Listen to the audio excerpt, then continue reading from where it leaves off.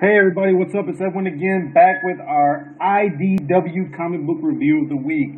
And what is one of the best IDW issues that are coming out right now? Teenage Mutant Ninja Turtles. Check it out, you guys. This is a really, really good read. There's a lot of good to this storyline, and there's a little bit of bad, not a whole lot. But there are some bad that I'll kind of point out to it a little bit later.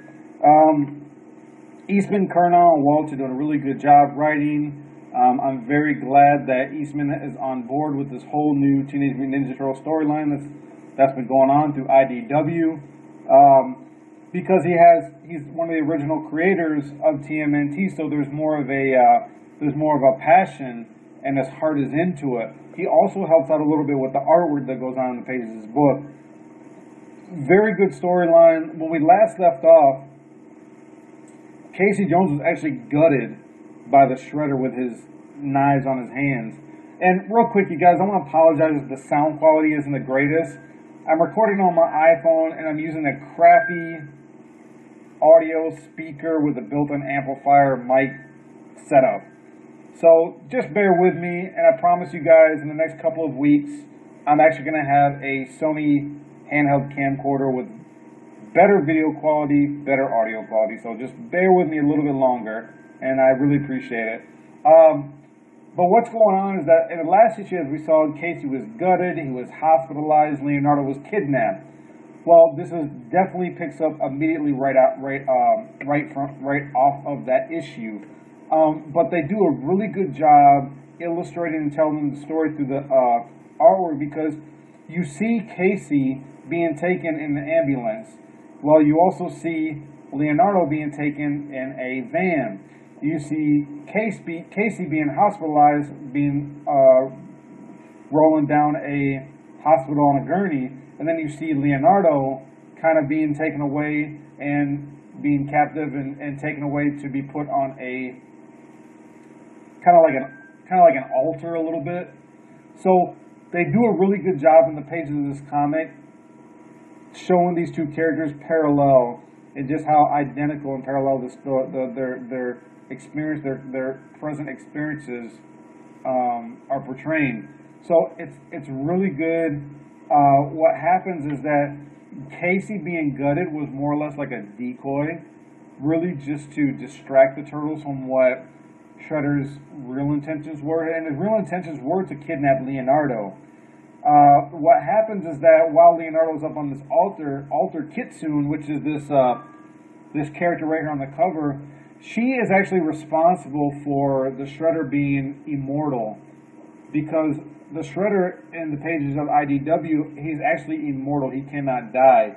And if you guys don't know how that happened, check out Secret Histories of the Foot Clan, the 4-issue mini story arc that came out earlier this year.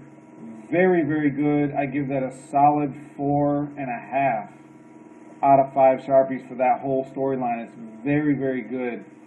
You actually find out how Shredder becomes immortal, and it's through the knowledge of Kitsune. Well, Kitsune, she's sort of this mystical, magical Japanese character.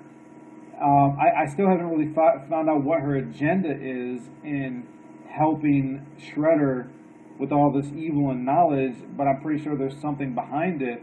But what she does is, while Leonardo is unconscious and while he's lying down on this altar, she uses her magic and manipulates Leonardo's history, his memories of his brothers, his relationship with Splinter, his knowledge of the Shredder. And what she does is she basically turns everything Leonardo knew into bad, and everything that Leonardo knew as bad into good. In a nutshell, Splinter and the Turtles end up being the enemy, and Shredder ends up being the sensei or master through Kitsune's manipulation. So I'm starting to see now what is going on with this story arc. You also see a little bit into the character Angel, who is the other female character in the pages of the comic. It's not just April O'Neil, which I think is a good idea, because having just one chick, you know, you got to have a little bit more. You can just expound and expand on this Teenage Mutant Ninja Turtle universe when you have a variety of different characters and different genders instead of guys all the time. Angel, you actually see a little bit into her past and her relationship with Casey Jones, which is really nice. Because it brings forth more of a furthering of a development of this character, which everybody always wants to see. We don't always want characters just to be pawns or tokens and kind of playing the back story or being on the back burner of the major characters. Hobbs and Slash also show up in the pages of this comic book, and they have some very important information for the Turtles, but the Turtles are really skeptical and don't trust them for obvious reasons. But I'm not going to spoil it. Pick up this book. It's really, really good. I'm going to give this issue a solid 4 out of 5. Now, the bad part about this is that this type of storyline, we've seen it before in the pages of comics. It's not that original, but it's original to the TMNT universe. So, because of that, I give it a 4 out of 5. I recommend that people pick it up, check it out, formulate an opinion of your own. This is definitely worth picking up. Plus, the artwork by Matthew Santaluco is just really, really good.